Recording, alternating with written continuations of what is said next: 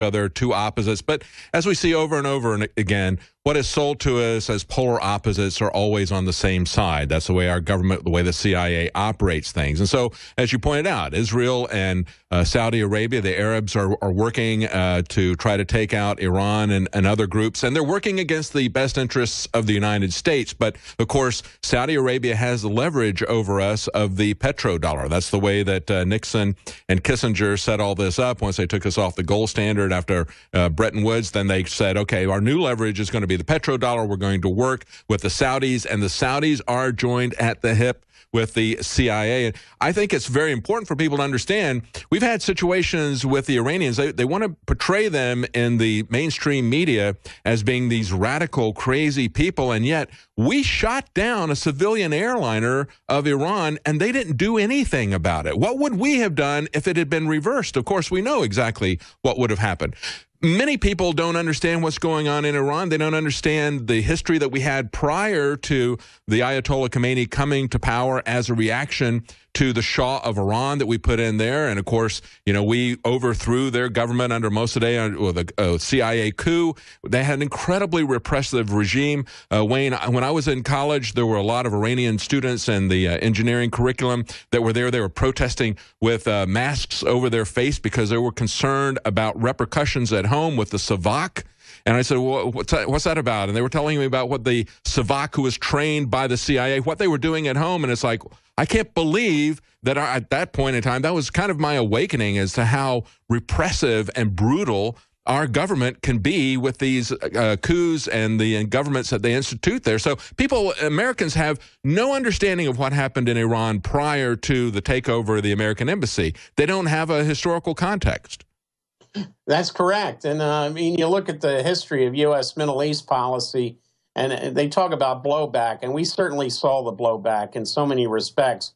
The supporting the Mujahideen against the Soviet Union in Afghanistan, when in fact that was the breeding ground where Osama bin Laden and his cohorts became so powerful. There was never any issue between them and the Saudis because the Saudis would pay them money so they would never attack inside the kingdom.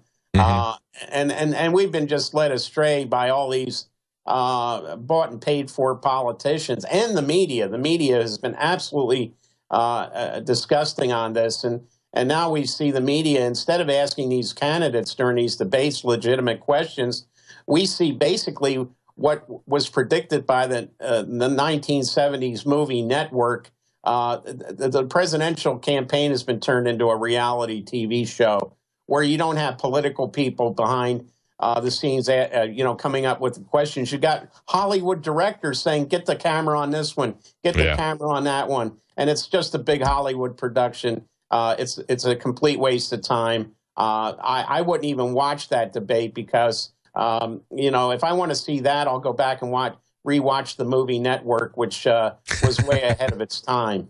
It was interesting. One of the stories that came out that I thought was pretty funny, Wayne, was Bernie Sanders. They had some of the tweets that he was putting out trolling the Republicans while this was going on. And I strongly disagree with Bernie Sanders. I'm not supporting Bernie Sanders as a presidential candidate, but what he had to say about the GOP debate was spot on. This is what he had to say when he said, war, war, war. When do we get to the other major priority? Tax breaks for billionaires. Then he said, Trump, what a pleasant, humble person, can't stop saying kind and generous things about his fellow Republicans. And he says, finally says, okay, let's vote for Reagan. He sounds better than any of these other guys. I mean, that's basically it. Personal invectives, mostly from Donald Trump. And that's what Jake Tapper was doing. He said, he'd come to people and say, well, Donald Trump said this about you. What do you think about that? I mean, it's like some kind of a silly high school instigator, trying to pit one person against the other. But then the rest of it was Ronald Reagan and let's go to war with the rest of the world. Right. And it's no different than what Fox did in the last debate. They're both seeing huge ratings as a result of these debates. But people are not being educated. What should happen is the debate should go back to the League of Women Voters. It should go back into a regular political debate format. Standard debate rules should apply. If they have a problem with that, go back and look at the Nixon-Kennedy debate, what was moderated by Howard K. Smith. That can be done again. It isn't going to get ratings. It's not going to entertain people, but it's going to maybe start educating people about the choices they have in the next election, because people right now are being entertained and not educated. And I believe that in the older debates from years gone past, the networks ate the advertising time. They actually ran the debate without commercial breaks because they thought it was in the public interest to educate the voting public. That's all been lost with this crazy Hollywood, because you got to realize both Fox News and CNN are not owned by news companies. They're owned by entertainment conglomerates. Oh, yeah, that's right. Yeah. And 4 or 5 of them now. Yeah. Yeah. Exactly. Well, it was reported, and they were even admitting it before, that what they wanted was conflict so they could get some sound bites, so they could get an audience. It is a reality TV show. I call it Celebrity Big Brother. Every 4 years, we get to elect another Big Brother, and this is just like that structure where they take one guy goes out every couple of weeks. You know, we've already had Rick Perry get voted out of Celebrity Big Brother. So now we will see this gradual attrition, and this can go on quite some time with this large a field. They can be taking them out one at a time. The only thing that really changed between the two debates, the first one at Fox and the second one at CNN, was that instead of the anchor putting themselves up there and going head-to-head with Donald Trump, what they tried to do was mix up Donald Trump with the other candidates, instead of like Megyn Kelly aimed her lip gloss at Donald Trump and said, "You don't like women, do you? You know, start a personal fight with him." But that's essentially what's happening. It is a reality show. It's one of the reasons why Donald Trump is doing so well. He's done reality shows for a very long time, been very successful at it. He knows exactly how to do that. Yes, right. And the other thing they're doing, they're taking candidates who do the earlier, the kiddie debate, and subjectively putting them into the adult debate. Yes. Yes. What's the ground rules for that? They put Carly Fiorina up there. We're out of time. Thank you so much. And as we're ending up talking about the debate, I want to play you this clip from the debate, because although there's a lot of nonsense from the debate, I think there is still important things that we can glean from it. Again, the discussion about vaccines, their safety, their efficacy, and most importantly, informed consent and your freedom. Those are all topics that got touched on. Let's hear that clip from the debate. Hey, let's go to what they're saying right now, because Donald Trump is making an epic statement about the connection of autism and vaccines. And I've seen it, and I had my children taken care of over a long period of time, over a 2 or 3 year period of time, same exact amount. But you take this little beautiful baby and you pump, I mean, it looks just like it's meant for a horse, not for a child.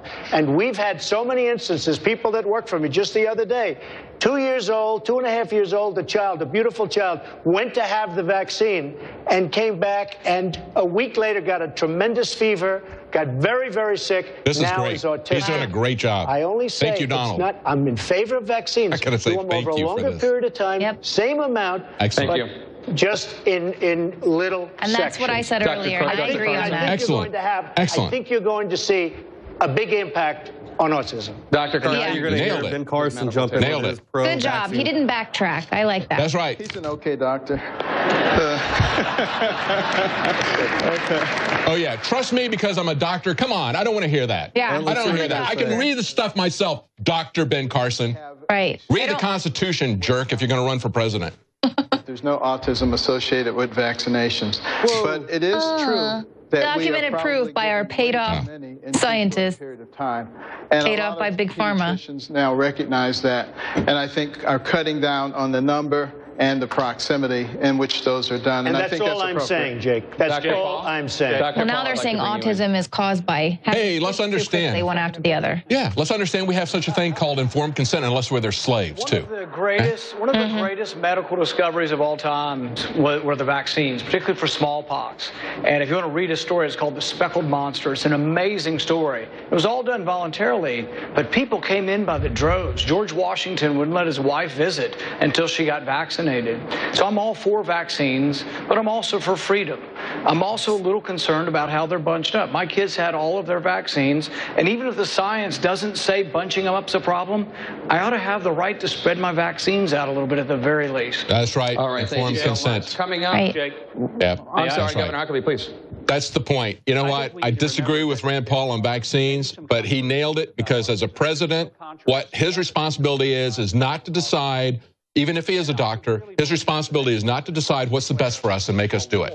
Right. It's his responsibility to make sure he maintains our freedom to make that decision. It's my job as a person to decide if I want to have a beer, if I decide if I want to go smoke pot, if I want to take a vaccination. It's up to me to decide what goes in my body. That's right. Not some president, not some dictator who thinks they can tell me what I can or can't do. That's it should right. be up to me. That's the freedom. That's what America's supposed to be about. And just like Carson admitted, he's like, yeah, maybe we should space them out a little bit more. But what about all the people who took them before that, who are suffering the ill effects of having these things bang, bang, bang come through Right. in such a tight. And you're not going to hear all these people who are now singing the praises of vaccines, even Rand Paul and Huckabee. You're not going to hear them talking about when they talk about polio. You're not going to hear them talking about SV40, simian virus number 40, which was put into the vaccines, adulterating the vaccines, exactly causing, and they admitted this, causing cancer. They still continued to use it even after they knew they'd contaminated the vaccines with it. Again, that was live coverage of our debate, our coverage of the live debate as part of the Money Bomb. That was, I was there with Jakari Jackson, Leanne McAdoo, and Joe Biggs. We were commenting on the debate as it happened. Again, that was SV40 that they put into the polio vaccine that everybody wants to use as the poster child. It's our decision. The science is not settled because the vaccines are not settled. They're constantly changing them. Stay with us. We'll be right back. Welcome back to the Alex Jones Show. I'm David Knight, your host today. We're going to be playing some more clips from the live debate coverage that we had as part of the Money Bomb. That was the GOP debate with CNN. Before we get to that, we're going to play those in the next segment. Before we get to that, there's some breaking news that came out today. We had information about Hillary's State Department lawyer. We find out that there are some emails where they are sending an email saying, destroy these classified Benghazi emails. This is reported by WND. They say another jolting disclosure in the Hillary Clinton email scandal. The State Department asked her lawyer to destroy all electronic copies of an email with classified information on the Benghazi terrorist attack. They say Clinton attorney David Kendall refused the request from Undersecretary of State for Management, Patrick F. Kennedy, citing requests by Congress and other investigators to preserve her records. In other words, they said, we've had Congress and investigators ask us not to destroy this, but you and the State Department are asking us to destroy these Benghazi emails. How about that? That's one of the reasons why her popularity is plummeting. Of course, there's been no debates on the Democrat side. Hillary Clinton has been working with her allies in the Democrat Party hierarchy to make sure that that doesn't happen. Meanwhile, Joe Biden is biding his time. I guess that's what we ought to call him. He's biding his time. He's going to wait, I think, for his formal announcement until just before the first caucuses and primaries. He'll be the fresh new replacement. We've seen Hillary Clinton lose a massive purge of 20% of her popularity. Where did that go? Did it go to Bernie Sanders? No, it went to Joe Biden, who hasn't even announced. Now we have this article that came out yesterday off of the Drudge Report. National Review reports that Josh Alcorn, who joined the draft Biden super PAC, MSNBC headlined the story, Draft Biden just got real. Well, he was talking on a train, on an Amtrak train from New York to Wilmington. He was talking very, very loudly, and no one could avoid hearing him in the cafe car. And what he said was, I am 100% that Joe is in. But of course, I think he's going to be crafty. I think he's going to Joe Biden his time, and he is going to wait until just before the primaries to announce that. And I quite frankly think that there is a movement within the Democrat Party to get rid of Hillary Clinton. I think she's got some pretty sharp elbows. I think they are essentially criminals with a lot on other people, and many people would like to see them out of the way. I think Joe Biden also has a lot of connections within the Democrat Party, but I don't think they're the kind of blackmailing connections that Hillary Clinton and Bill Clinton are likely to have. Now, one of the interesting things that came up with this was Hillary Clinton said she can't name a single top accomplishment. She was asked directly by Wolf Blitzer in her first live interview of the campaign. So there hasn't been any debates at all on the Democrat side. There hasn't even been a live interview of Hillary. Remember how